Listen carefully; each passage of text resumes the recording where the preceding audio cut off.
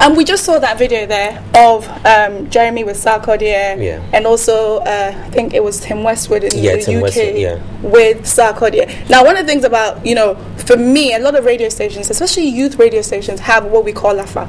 American accents. Jeremy is usually accused of doing it, even though she hasn't lived in the US. She has that accent. I know you've been accused of having it, the Lafa accent. A lot of people say you do Lafa. I've lived in the UK. Some people say, oh, you have a British accent. It's not my fault. That's how I lived. That's how my accent is. But why do you think so many people on radio choose to adopt this fake American or British accent when they've never lived in that country? Well, let's first off, if I've been accused, I haven't heard. But please, I'm telling you. Okay, so thank you. I'll just look hard on social media and make sure that I find out for myself. But in the slang or the kind of jargons that we use, you can't necessarily blame radio and TV, especially youth, in with these terms. Instead of saying I'm going to, I'll probably want to say I'm gonna. You cannot blame me for saying I'm gonna.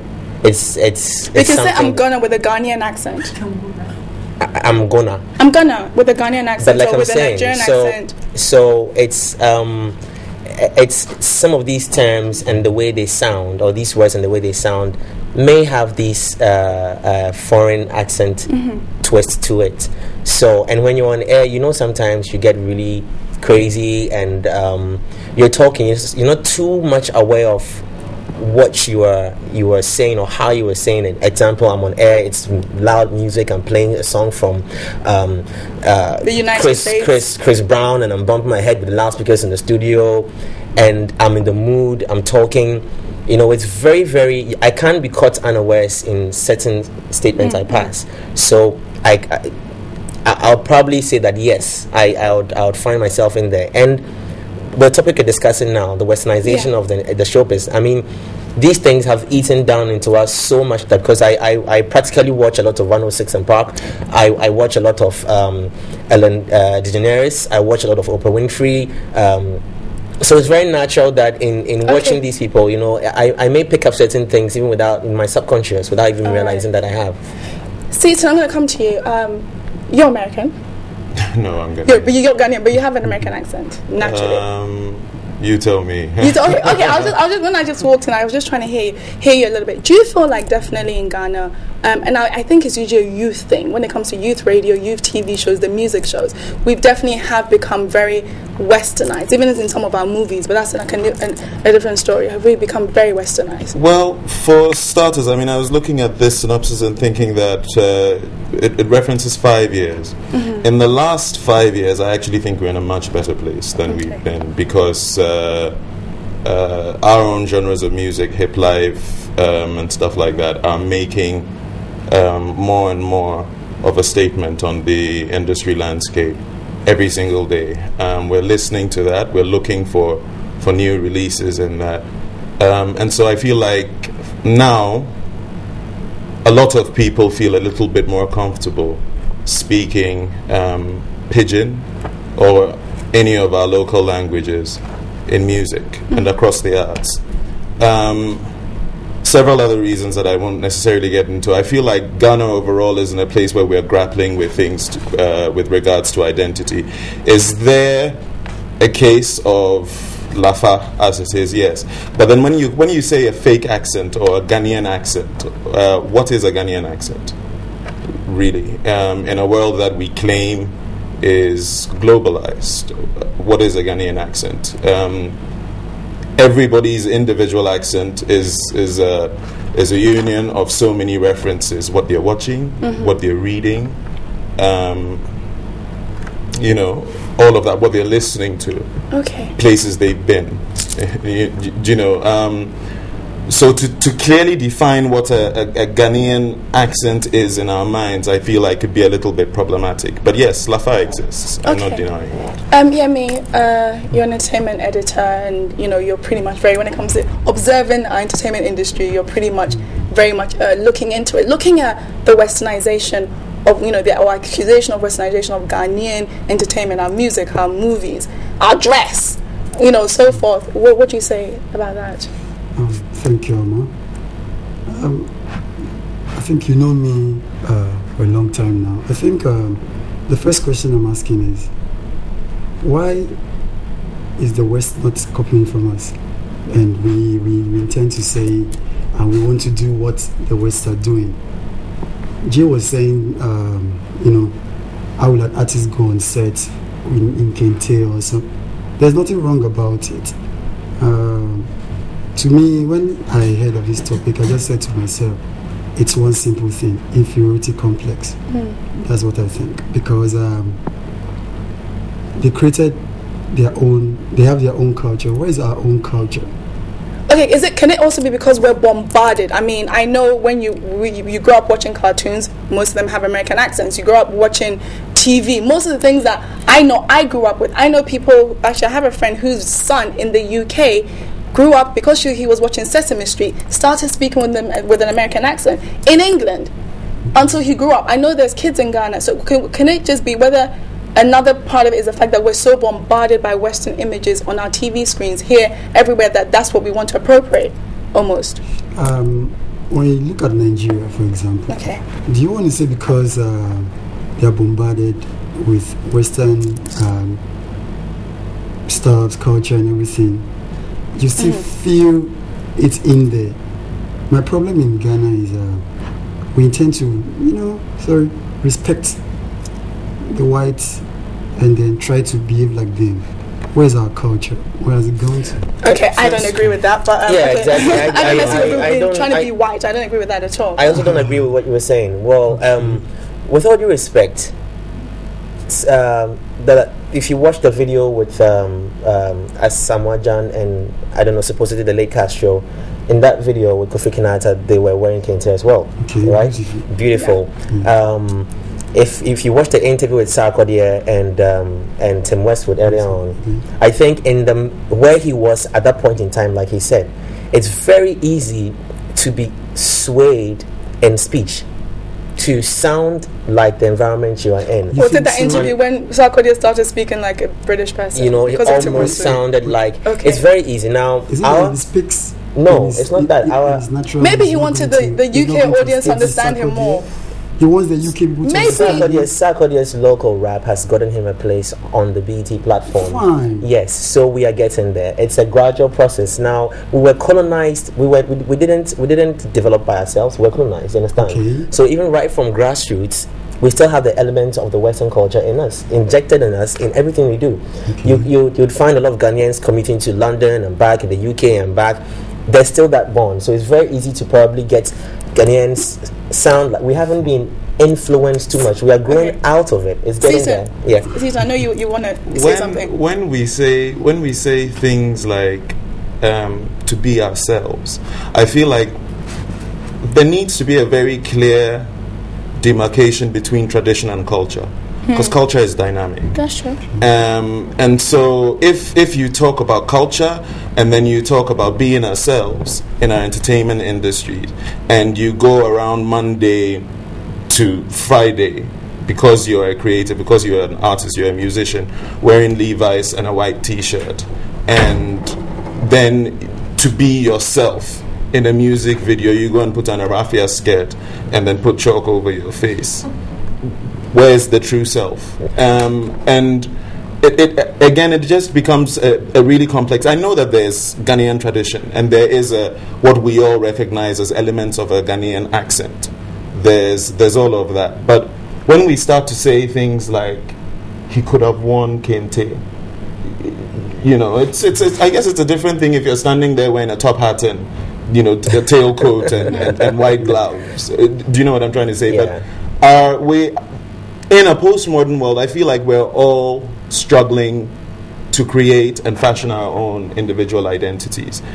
And yes, authenticity exists and resonates. But the point is, if you haven't even left this country and you're sounding like you've lived in the Bronx for... That's problematic. There's a difference between making slang references. It is problematic. I do find it. Yeah, let me just sort of share my personal experience. I started doing television in the UK. And one of the things which I loved, because I used to come back on holiday here, was I used to buy all my African prints and go and do interviews wearing my African print, and I always used to stand out because I pretty much stood out the most. But yeah, I've been accused of being too westernized, especially in Ghana. I leave my natural hair. Oh, you're very African. When I wear weave, ooh, you're not African anymore, which I think is unfair, because regardless of whether I'm sounding like this is how I sound. I can't help it. I'm still pretty much as Ghanaian as possible. But I think, is it a problem because when people think you're faking it? Do you feel like the difference is, but I said I've been accused of being too westernized, is neither here nor there. What do you say about that, Jay? Well, and I'll come to you, Yemi. You haven't been westernized. You see, what? Let's take voice as one. I'm a sound engineer, so I understand what I'm talking about now. Let's take voice as one, and let's take fashion as the other. Is he westernized? Would you blame him? This is the trend of the society. They'll say he sounds westernized, he's wearing Western clothes, but he's Ghanaian and he has dreadlocks. I'm probably Jamaican. so if as probably through what is trending. I mean, I love your shirt. You know, this is what we all wear. Slim fits, you know, and just we're all looking smart and decent. Fine. Now let's take voice. Equally, if he sounds a certain way, even whether he's been outside or not, you can't blame him. You see, it depends on. I have a child, and my mom has a preschool. Now this school, there's this one little boy. He's, I think, less than 4, who sounds very American. Mom says he's never been out. He's just been watching cartoons. I agree with that. It happens the world over. Yes. So he's acquired the accent. Because in the environment, he spends more time watching all these cartoons, and then he's picked it up. You can't blame. It's what is trending with him. Can I be honest too? I think a lot of things which we all do. I've done movies. I speak. You know, I go with the character. If I'm playing a British person, I speak with a British accent. I can do a Ghanaian accent too for the most part. I can switch as an actress. That's what I do. So, however, is it because a lot of times our presenters and our radio presenters choose as and when to speak? Because I know a lot of the people who are accused of doing Lafa don't talk like that when they're not doing, so now it's time for us to do this and all of that, and then people think it's a joke. And that's why I think constantly it comes across in the accusation is there. As soon as they come off, oh Charlie, wait, sing. And yet they have a job. Their bosses are paying them and recruiting them for those foreign. So is it the companies which are pushing the agenda that you have to have an American accent? Because a lot of young people come up to me and say they want to get into presenting, or they want to sound like me, and I'm like, don't do that. Be yourself. Me. Is that not pretense? Of course it's pretense, but if you're getting paid to pretend, why not do it? The question is, why do you want to be something or somebody else? And just like you're on set, you're speaking like an American, then when you leave, I think one thing. Well, another thing was that hardly anybody in the U.S. is trying to sound like a so-called African, because they think African is one accent, by the way. So why don't? Oh, I know that for sure. I auditioned for international movies, and they said we want an African accent. They don't care if you're South African sounding. It doesn't matter. It's African. So I think the question I still want to ask again is, those people out there, why are they not trying to be like us? Because our culture hasn't been sold to them as well. They don't consume our culture and our entertainment. So now you get in there. If you on set, or maybe people are watching out there, you have the platform to tell the people out there about our own culture, and just as you said, why don't you use it? And I just want to have as much of a problem. You know, this is getting house. Let me ask you something. Okay, one at a time. All right. A friend of mine asked me once, actually coined the expression "lala." Lala, which is a locally acquired local accent. I like that. Okay. We don't talk. We never talk about that, do we? Okay, that's but true. it exists. Okay. Yes, locally do you understand what I'm trying to say? And this same friend referenced, like going to the art center and getting rushed by people who are doing fake American accents and doing them badly, and that's a problem. But in the conversation, he asked me, "Can you blame them for wanting to be a part of something that is sold to them in music, great. in art, in everything as the height of success, the so-called American dream, or be a part of London street culture?" The inner dream. Okay. I'll come to you in a second, Yemi. Because I want to because time is almost up. Another thing too, when we appropriate a lot of this Western culture, especially in hip hop. Back in the day, Ghanaians were not using the N word. We're not calling women the B word and stuff, and the F word. Like now that you hear F this, and I can't say that on air. now it's almost eaten into right. radio. Yeah. And that's something that over there is they censor it.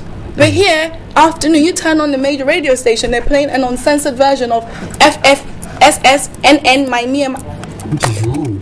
Well, you have a point there. I think it's eaten into us so bad that. But you see, I really want to draw a line here.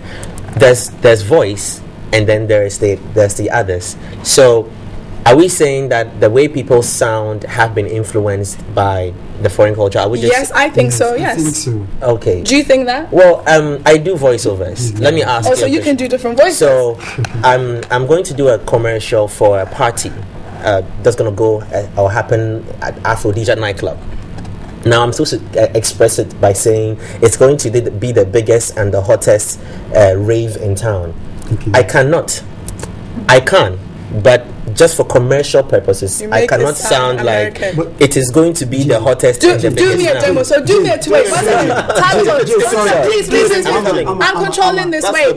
This is my interview. I wanted to let me finish. do the two distinctions. I want the Ghanaian first. So just do a quick Ghanaian accent. It is going to be the hottest and the biggest rave in the capital city. Okay, now do the American one. It's going to be the hottest and the biggest rave in the capital city. Why can't you say it's going to be the biggest rave? Relax. For commercial purposes, let me answer. Okay. For commercial It sounds purposes, better. I'm sure you'll be the same person who pick the phone and say, Jay, did you just sound like that on the radio? I with that wouldn't care commercial? because that's how you sound. I personally wouldn't. No, wait. Let's be real here. I do commercials, and I know how people respond to certain things, to certain kinds of ads, and how. And this is controversial. No, so that means that we don't like our own Ghanaian alala. There's reality, and then what sells, and there's what sells. Okay, you want to tell so me our no, relax. What I'm saying is that in our reality, time is almost up. So in reality, right? In reality, okay, I would have to go. It is the biggest and the hottest. I can sound like that. Okay, so you think if you sound like this, it is still not but the kind of response, okay, that you would get. You think because it was kind of relax. I'm coming. No, wait. Let me finish. Let me give you. I manage a radio station, so I know what I'm talking about. The kind of response you even get from certain kinds of commercials that run on the station it's okay. I'm going to have to unfortunately cut you. This is a conversation I don't think is the end of. But one thing I will say is whenever I go to Nigeria, with Nigeria, even if they have an American accent, they still sound Nigerian. So, and I know. So I don't believe that's that. a bit of a general statement. I don't believe that.